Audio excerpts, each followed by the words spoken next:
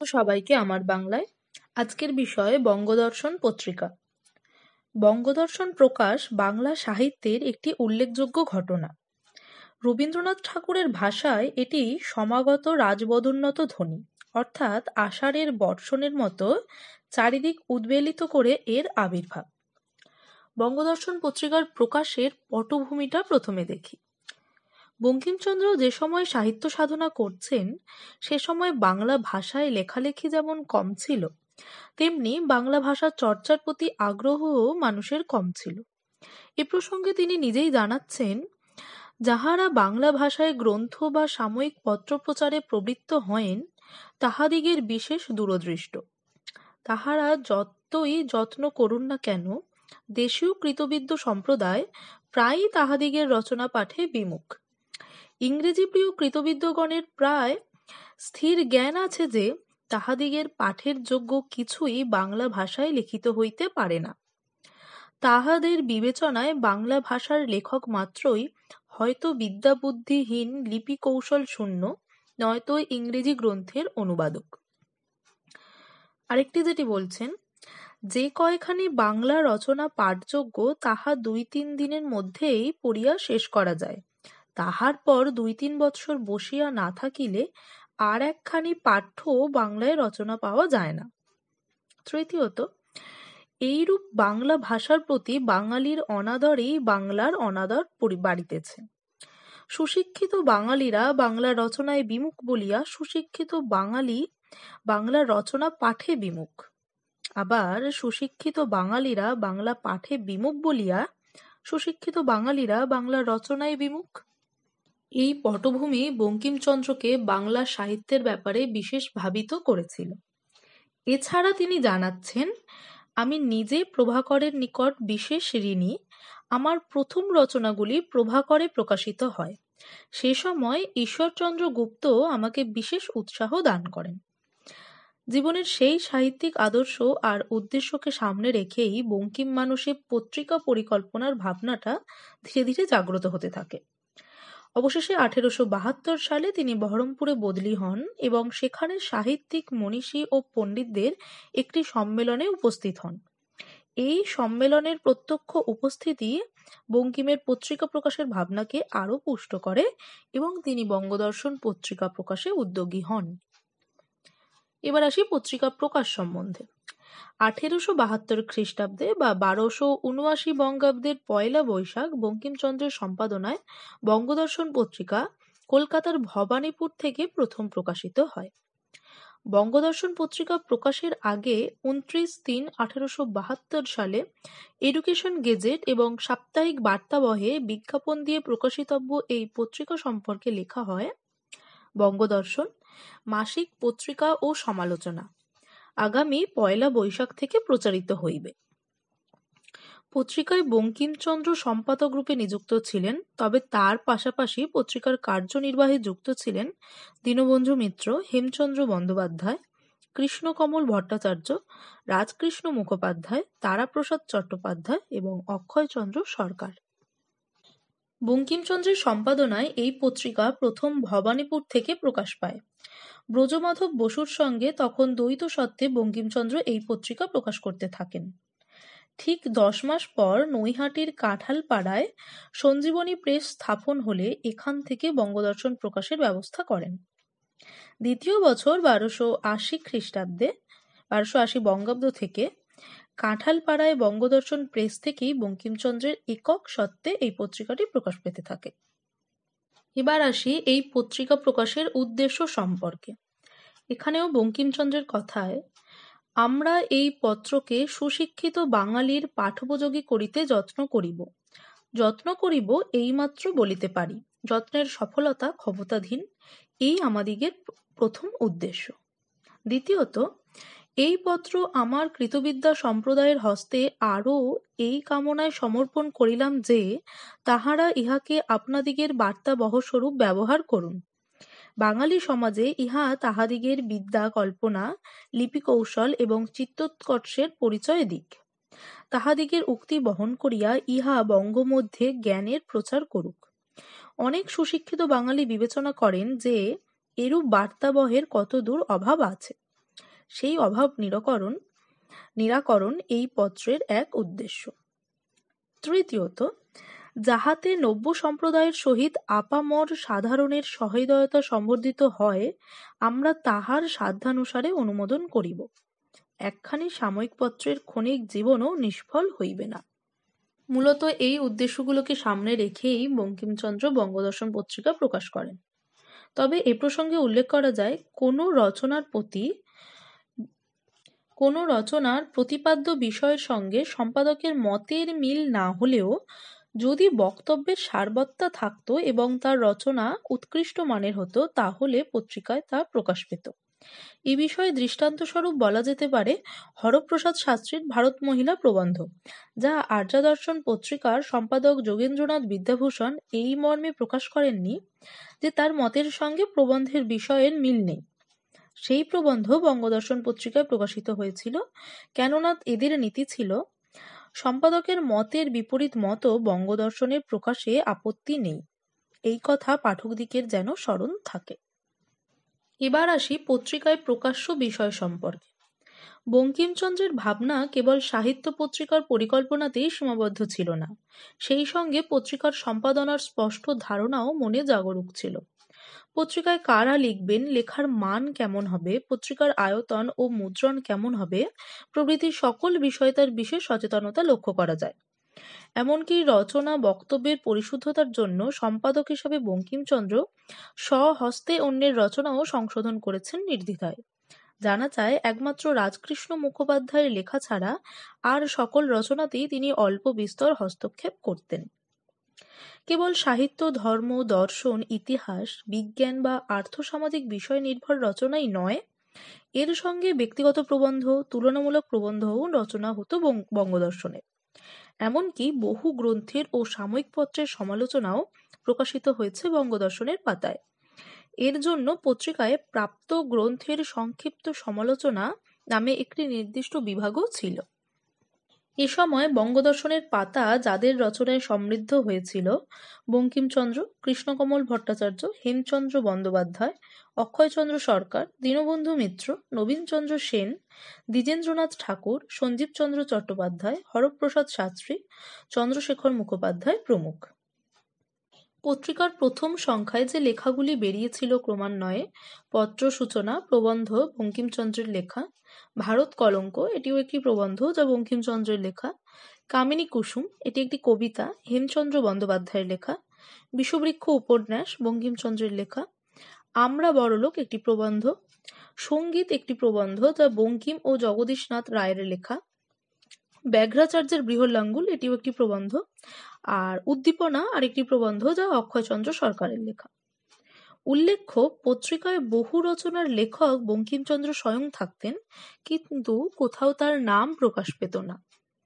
বঙ্গদর্শনের পাতাতেই 1279 বঙ্গাব্দের কার্তিক সংখ্যায় প্রকাশিত দীনবন্ধু মিত্রের জমালয় জীবন্ত মানুষ বাংলা সাহিত্যের প্রথম ছোট গল্প হিসাবে চিহ্নিত করা হয়। বঙ্গদর্শনের প্রথম সংখ্যাতেই বেরিয়েছিল বঙ্কিমচন্দ্রের বিষবৃক্ষ উপন্যাসটিও।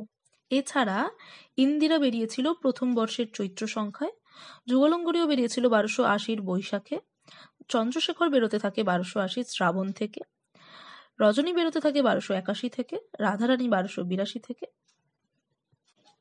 বঙ্কিমচন্দ্র বঙ্গদর্শন সম্পাদনা করেছিলেন মোট 4 বছর, 1279 বঙ্গাব্দের বৈশাখ থেকে 1282 চৈত্র পর্যন্ত 48 মাসে 48 সংখ্যা। এমনকি পত্রিকার পৃষ্ঠা সংখ্যাও ছিল 48। 8 পৃষ্ঠার ফরমার সর্বসমেত 6 ফরমার পত্রিকা ছিল। এবার আসি বঙ্কিমচন্দ্রের সম্পাদকীয় ত্যাগ প্রসঙ্গে। 1282 সালের চৈত্র মাসের পর বঙ্কিমচন্দ্র চিরকালের মতো বঙ্গদর্শনের সম্পাদকীয় দায়িত্ব থেকে নিজের নাম প্রত্যাহার করে নেন। এর কারণগুলি হিসাবে বলা যেতে পারে, বঙ্গদর্শনে বঙ্কিমচন্দ্রকৃত ক্ষুদ্র গ্রন্থের সমালোচনার ফলে একটা জাতির কাছে তিনি শত্রু হয়ে ওঠেন, যা তার ভাবাবেগকে বিশেষভাবে আহত করে। বঙ্গদর্শনকে নিন্দার পঙ্ক থেকে উদ্ধার করতে তিনি স্বেচ্ছায় এই পত্রিকার সম্পাদকীয় দায়িত্ব পরিত্যাগ করেন। আরেকটি কারণ হিসাবে বঙ্কিমচন্দ্র নিজেই জানান, ইদানিং বঙ্গদর্শনের প্রায় 3 ভাগ লেখার ভার আমার ওপর পড়েছিল। একা হাতে বঙ্গদর্শনের বিপুল সংখ্যক রচনা প্রকাশের শ্রমজনিত ক্লান্তি ও ব্যাপক সংখ্যক সেই সাহিত্য রচনার ক্ষেত্রে সময়ের অভাব শেষ পর্যন্ত বঙ্কিমচন্দ্রের মানসিকতায় পত্রিকা প্রকাশের উৎসাহকেই স্তিমিত করে দেয়। এছাড়াও অপর একটি কারণ হলো অন্যান্য লেখকরা তাদের রচনা প্রকাশের ক্ষেত্রে সম্মান দক্ষিণার দাবি জানালে তাতে অসম্মত হয়ে বঙ্কিমচন্দ্র এই পত্রিকা বন্ধের চূড়ান্ত পরিণতির কথা ভাবতে শুরু করেন। এর ১ বছর পর ১২৮৪ বঙ্গাব্দে সন্দীপচন্দ্র চট্টোপাধ্যায়ের সম্পাদনায় পুনরায় বঙ্গদর্শনের পথ চলা শুরু হয়। এখন দেখে নিই সম্পাদক সন্দীপ চট্টোপাধ্যায়ের বঙ্গদর্শন পত্রিকা। বঙ্গদর্শনের পঞ্চম বর্ষ ১২৮৪ থেকে ১২৮৯ বঙ্গাব্দের চৈত্র সংখ্যা পর্যন্ত সন্দীপচন্দ্র পত্রিকার সম্পাদনা করেন, যদিও এর মধ্যে ১২৮৬ বঙ্গাব্দে কোনো পত্রিকা প্রকাশিত হয়নি। সন্দীপচন্দ্রের হাতে বঙ্গদর্শনের সম্পাদনার গুরুভার দিলেও বঙ্কিমচন্দ্রই থেকে গেলেন এর প্রধান নিয়ন্ত্রক। প্রসঙ্গত উল্লেখ করা যায়, বঙ্কিমচন্দ্র বঙ্গদর্শনের কার্যাধ্যক্ষের ভার সঞ্জীবচন্দ্রকে এবং সম্পাদনার ভার অক্ষয়চন্দ্র সরকারকে দিতে চান। অক্ষয়চন্দ্র সরকার সম্পাদনার ভার গ্রহণে মাসিক ২০০ টাকা বেতন চাইলে বঙ্কিমচন্দ্র অস্বীকৃত হন এবং সঞ্জীবচন্দ্রই সম্পাদক ও কার্যাধ্যক্ষের উভয় ভার গ্রহণ করেন। সন্দীপচন্দ্রের সম্পাদনায় প্রথম ২ বছর বঙ্গদর্শন ভালো চললেও এরপর তার বদলির নির্দেশ আসে, ফলে পত্রিকা প্রকাশ অনিয়মিত হয়ে পড়ে। পরবর্তীকালে কোষাধ্যক্ষ হিসাবে নিযুক্ত হন জ্যোতিষচন্দ্র চট্টোপাধ্যায়। সন্দীপচন্দ্রের সম্পাদনায় প্রথম পর্বের লেখকরাই লিখতেন। এ সময় তার নিজের রচিত জাল প্রতাপ চাঁদ, পালামৌ, বৈদিক তত্ত্ব প্রকাশিত হতে থাকে। বঙ্কিমচন্দ্রের কৃষ্ণকান্তের উইল, রাজসিংহ, আনন্দমঠ প্রভৃতি উপন্যাসও প্রকাশিত হতে থাকে সঞ্জীবচন্দ্রের সম্পাদনাকালে। বঙ্গদর্শনের পাতায় সচরাচর রচনাকারদের নাম লেখা হতো না, আবার অনেক সময় স্রষ্টার নামের আদ্যাক্ষর প্রকাশ পেত, কখনো বা ছদ্মনামের লেখাও প্রকাশ পেত। যেমন সঞ্জীবচন্দ্রের পালামৌ প্রমথনাথ বসু ছদ্মনামে রচিত হয়েছিল। অবশেষে সঞ্জীবচন্দ্রের কালও শেষ হয়ে এলো। এ প্রসঙ্গে বঙ্কিমচন্দ্র নিজেই লিখেছেন, পূর্বে আমার সম্পাদকতার সময়ে বঙ্গদর্শনের যেরূপ প্রবন্ধ বাহির হইত, এখনও তাহাই হইতে লাগিল। সাহিত্য সম্বন্ধে বঙ্গদর্শনের গৌরব অক্ষুণ্ণ রহিল, কিন্তু বঙ্গদর্শনের আর তেমন প্রতিপত্তি হইল না। তাহার কারণ ইহা কখনো সময়ে প্রকাশিত হইত না। সম্পাদকের অমনোযোগে এবং কার্যদক্ষতার বিশৃঙ্খলতায় বঙ্গদর্শন কখনো আর নির্দিষ্ট সময়ে বাহির হইত না। এছাড়া সঞ্জীবচন্দ্রের অমনোযোগিতায় ঋণের পরিমাণ এত বেশি হয়ে পড়ে যে পাওনাদারদের হাত থেকে বাঁচার জন্য পালিয়ে পালিয়ে তাকে বেড়াতে হতো। পাওনাদারদের মামলায় ডিক্রি হয়ে তার সবকিছু ক্রুক নিলামে ওঠে। এ সময় বঙ্গদর্শনের জন্য চিন্তিত হয়ে বঙ্কিম অর্থ সাহায্য করতে চাইলেও তার শেষ রক্ষা হয় না। বঙ্কিমচন্দ্রের ভাষায়, যিনি মালিক তিনি উদারতা এবং চক্ষুলজ্জা বশত কিছুই দেখেন না। টাকা কড়ি মুসুরি বাটা হইতে লাগিল, প্রথমে ছাপাখানা গেল, শেষে বঙ্গদর্শনের অপমৃত্যু হল। ১২৮৯ বঙ্গাব্দের চৈত্র সংখ্যার পর সঞ্জীবচন্দ্র চট্টোপাধ্যায় প্রকাশিত বঙ্গদর্শন বন্ধ হয়ে যায়। এরপর ১২৯০ বঙ্গাব্দের কার্তিক মাসে বঙ্কিমচন্দ্রের সম্মতিতে শ্রীশচন্দ্র মজুমদারের ম্যানেজারিতে বঙ্গদর্শন পত্রিকার তৃতীয় যাত্রা শুরু হয়। এই পর্বে মাত্র ৪টি সংখ্যা প্রকাশিত হয়, যার মধ্যে ১২৯০ বঙ্গাব্দের কার্তিক সংখ্যায় শ্রীশচন্দ্র মজুমদারের নামের নিচে লেখা ছিল ম্যানেজার এবং অগ্রহায়ণ, পৌষ ও মাঘ সংখ্যায় তার নামের নিচে লেখা ছিল ম্যানেজিং প্রোপাইটার। শ্রীশচন্দ্র মজুমদারের কথায় জানা যায়, এ সময় পত্রিকার সম্পাদনার কাজে তার প্রধান সহায়ক ছিলেন চন্দ্রনাথ বসু। এই পর্বে বঙ্কিমচন্দ্রের দেবী চৌধুরানী উপন্যাস প্রকাশিত হয়েছিল। তবে প্রবন্ধ ও রম্যরচনার ভাষা ও প্রকাশ তাৎপর্য হারিয়ে নিম্নমানের পর্যায়ে পৌঁছে যায়। অবশেষে চন্দ্রনাথ বসুর পশুপতি সংবাদ প্রকাশিত হলে পাঠকবর্গ ব্যথিত হয় এবং তা নিয়ে সমালোচনা ও বঙ্কিমচন্দ্রকে পত্রও দেওয়া হয়। এই অবনমন বঙ্কিমচন্দ্রকেও পীড়া দেয়। ক্ষুব্ধ বঙ্কিমচন্দ্র ১২৯০ এর মাঘ সংখ্যার পর বঙ্গদর্শন পত্রিকার প্রকাশ শ্রীশচন্দ্র মজুমদারের সম্পাদনায় 4টি সংখ্যা প্রকাশিত হবার পর চন্দ্রনাথ বসুর পশুপতি সংবাদ রম্যরচনা প্রকাশকে কেন্দ্র করে বঙ্কিমচন্দ্র অসন্তোষে এই পত্রিকাটি বন্ধ করে দিয়েছিলেন। কেননা পশুপতি সংবাদ একটি রসরচনা, এতে সমকালীন লেখকদের ব্যঙ্গ করা হয়েছিল এবং এরই সঙ্গে বঙ্কিমচন্দ্রের স্টাইলের অনুকরণের চেষ্টা হয়েছিল এই রচনায়। ফলে 1290 বঙ্গাব্দের ফাল্গুন মাস থেকে বঙ্গদর্শন আর প্রকাশিত হয়নি।